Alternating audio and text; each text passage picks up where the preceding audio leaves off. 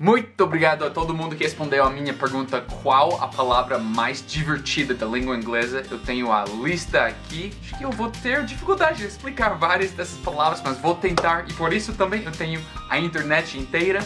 Vamos lá. Quando você está muito impressionado com alguma coisa, você está sem palavras no português, mas no inglês você está speechless. Speech fala, less, como o sufixo quer dizer sem. Então, nossa, wow, I am speechless. Um estilo de casa super comum no Brasil é o sobrado e no inglês é o bungalow. Bungalow é aquela casa clássica dos Estados Unidos, né? Que tem 2 níveis, tipo, tem ruas inteiras de somente o mesmo bungalow, bungalow, bungalow, repetido, repetido e só de cor diferente. Bungalow, bungalow, bungalow, bungalow, bungalow. A outra palavra muito comum é shenanigans. Shenanigans é qualquer coisa que você está aprontando, você está planejando. Shenanigans. Deixa eu ver como falar shenanigans. Ou seja, podemos traduzir shenanigans como trapaça ou esquema. Faz sentido isso? Na língua portuguesa nunca ouvi essas palavras. Our shenanigans are cheeky and fun. Yeah, I mean, his shenanigans are cruel and tragic. Which makes them not shenanigans at all, really. Evil shenanigans. Conundrum. Conundrum. Conundrum é dilema. Tipo, a gente na língua inglesa tem a palavra dilema, que é muito comum, mas existe conundrum também, que talvez seja ainda maior do que dilema, talvez. Mais tipo uma enigma, um mistério. E talvez entre 2 opções só, né? Brigadeiro ou beijinho, conundrum. O estado Mississippi. Nossa, que difícil escrever. Mississippi. Fica no sudeste dos Estados Unidos e o nome é tão comprido que a gente usa para marcar um segundo completo. Por exemplo, 1 Mississippi, 2 Mississippi, 3 Mississippi, 4 Mississippi, 5 seconds. Mississippi, Mississippi, Mississippi, Mississippi, Mississippi. You sprayed my front twice. You never turned? No, I barely even got to 3 Mississippi. Mississippi? I said count to 5. Mississippi, Leslie? Muffin, mas em particular muffintop. Então você tem o muffin, mas aí a parte em cima do muffin, o muffintop. A gente usa muffintop no inglês também para significar pneuzinho. She has a muffintop. Pumpkin, uma palavra que eu ouvi falar de um brasileiro que é muito fofa, assim. Pump querendo dizer bomba no inglês. Kin é tipo família, mas juntos fica abóbora. Pumpkin. E você pode carve a face in the pumpkin e aí torna-se um jack-o'-lantern. Jack-o'-lantern, aquela coisa clássica do Halloween, feita de um pumpkin. Pumpkin. Pumpkin. Passion fruit. Maracujá no português, mas é passion fruit. Fruta do paixão no inglês. Paixão sendo a emoção. O creme não, passion fruit. Outras coisas vivas, a gente tem o bumblebee, que é a abelha. A propósito, eu adoro aquela letra da música dos Novos Baianos. Abelha, abelhinha, acabou chorar. Mais uma vez, abelha no inglês, bumblebee. E no inglês antigo, a palavra para bumblebee era Dumbledore. Dumbledore, você reconhece essa palavra? Virou o professor velho do Harry Potter. Professor Dumbledore realmente quer dizer o professor abelha, assim. Dumbledore, bumblebee, abelha, abelhinha. Outro animal é caterpillar. Caterpillar é o que a borboleta é antes de ser borboleta. Dá uma olhada aqui. Lagarta. Nossa, essa é uma palavra nova para mim. Lagarta. Lagarta. The caterpillar will turn into a beautiful butterfly. Ótimo exemplo. Lagarta vai se transformar em uma linda borboleta. Caterpillar, caterpillar. Já que estou usando o dicionário, a próxima palavra, nem sei como descrever, traduzir, é oblivious. Oblivious é um adjetivo que quer dizer alheios, inconsciente, alheio, desatento. Tipo, talvez você tá assistindo televisão e nem se dá conta do fato de que a casa tá queimando. Você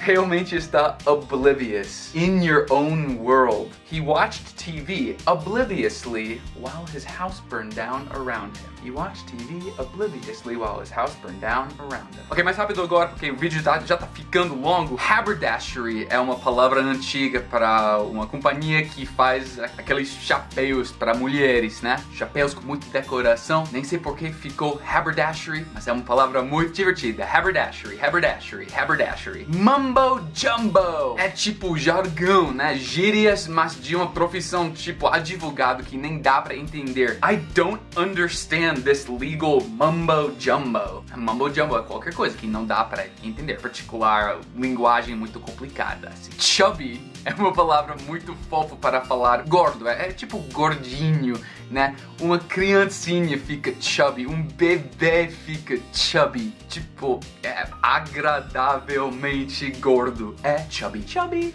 Look at those chubby cheeks. Chubby cheeks. Porta-potty. Eu tava gravando um vídeo com a Jackie quando isso aconteceu. Chame isso em português.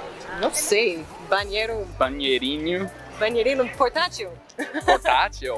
Sei lá, eu acho que inventei essa palavra realmente. Pode ser. Hoje sabemos que é banheiro químico. A gente fala porta-potty no inglês. Potty sendo banheirinho quase. E porta pega o estilo de portátil, né? Porta-potty. Fender-bender é um acidente de carro que não é muito grave assim. O fender é aquela coisa em frente do carro. Para-lamas. Nossa, é para-lamas, tipo para-lamas de sucesso. Fico chocado. Para-choque. Nunca sabia que isso aqui é para-lamas no português. Que legal. E num acidente você dobra ou amansa o para-lamas, você bend the fender. You are bending the fender. E o acidente em si fica um fender-bender. Um acidente de carro pequeno, assim. A fender-bender. I was in a fender-bender last week. Everyone is okay. O'clock. Essa palavra com apóstrofo é como a gente expressa as horas na língua inglesa, né? 1 o'clock, 2 o'clock, 3 o'clock. Nossa, tá lembrando a música clássica. 1, 2, 3 o'clock, 4 o'clock, rock. 5, 6, 7 o'clock, 8 o'clock, rock. 9, 10, 11 o'clock, 12 o'clock, rock. We're gonna rock around the clock tonight. Mesmerize.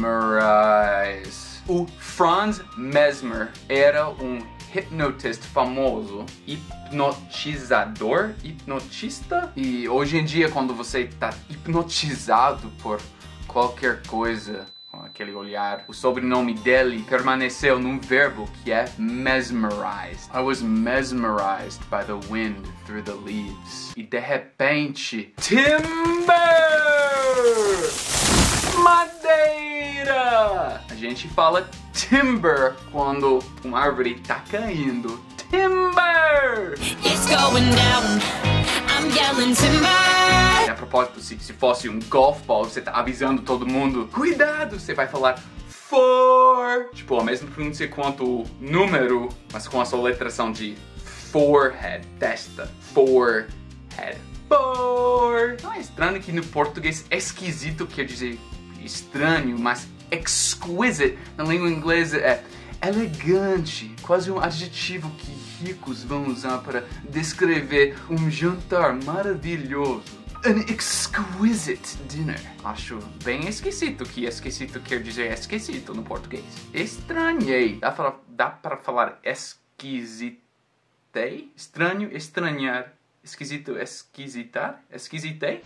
Não! Se não existe, deveria existir. Ok, o verbo to unravel. Essa ação é unravel. I'm unraveling the string. Incrível que pareça, nunca ouvi alguém usar o oposto da palavra, que é to ravel. Existe? Quando uma pessoa tá ficando um pouco doida assim na cabeça, essa pessoa tá unraveling. My grandma's old. I think she might be unraveling. Forbidden, no português é proibido, né? As placas para não fumar vão ficar ou no smoking ou smoking forbidden. Flash photography forbidden. Gentlemen only, ladies forbidden. Tem uma lenda que essa é a origem do nome golf pro esporte. Que era para homens somente, legenda urbana, né? Gentlemen only, ladies forbidden. Daí golf. Sweepstakes é uma palavra divertida para bolão, né? A gente tem sweepstakes que se você ganhar, você vai ganhar, sei lá, 10 milhões de dólares. Sweep vem do verbo, o que você faz com um broom, com um vassoura. Varrer é o verbo para a ação. Esse é sweep no inglês, mas nem sei por que sweepstakes assim. Um tattletale no inglês. Essa é uma criança que dei dura, que sempre fala para professor o que as outras crianças estão aprontando, né? Outras crianças não gostam quando uma criança é um tattletale.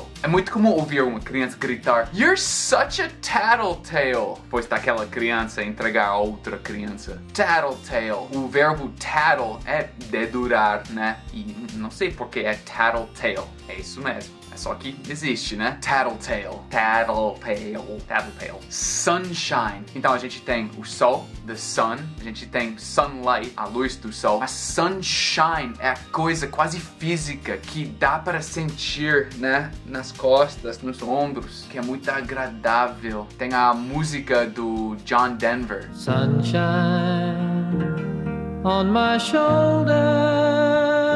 E falando da coisa física também, quando quase dá para ver os raios do sol, né? Isso também é rays of sunshine. Muito legal que essa palavra existe no inglês. Coisa física do sol. Inclusive o estado de Florida, Florida é a pronúncia com 2 sílabas no inglês. Florida é conhecida como o The Sunshine State. O estado com muito sunshine. Da mesma forma, talvez o Minas Gerais poderia ser o The Pão de Queijo State. Outrageous. Quando alguma coisa é incrível, mas é louco, né? Uma loucura, mas é incrível, é muito legal, é da hora. É outrageous. That party last night was outrageous. Ou também quando uma desculpa fica outrageous, é uma desculpa que não dá para acreditar, na verdade. I don't believe his outrageous excuses. His outrageous excuses. Righteousness. Nem sei como explicar. Quando você está vivendo uma vida muito pura, você está seguindo the path of righteousness. O caminho de justiça, retidão, righteousness. Righteousness, righteousness.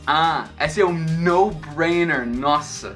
Ok, um no-brainer com aquele hífen aí dentro. Quer dizer uma escolha muito fácil, né? Tipo quando você pede um hambúrguer e vem com ou batatas fritas ou salada. É um no-brainer. Claro que vou escolher batatas fritas. It's a no-brainer that I'll choose French fries. No-brainer. Duh. E aí... flabbergasted. Comecei o vídeo com speechless e aí flabbergasted é outra maneira de expressar essa noção de sem palavras. Tipo, boquiaberto. Talvez seria uma boa tradução. Ele ficou boquiaberta. He was flabbergasted by the stupid thing the politician said. Blah, blah, blah. Flabbergasted lembra a palavra flab. Flab é a gordura que transborda a cintura num pneuzinho, né? The flab of the chubby girl with the muffintop. Outro nome para esse muffintop também é love handles, tipo alça de amor. Ok, eu acho que isso é suficiente. Nossa, I'm going down the rabbit hole. Tô perdendo o foco do vídeo falando besteira. É isso aí, gente. Muito obrigado pela atenção e a gente se vê no vídeo no futuro. See you later. Peace out.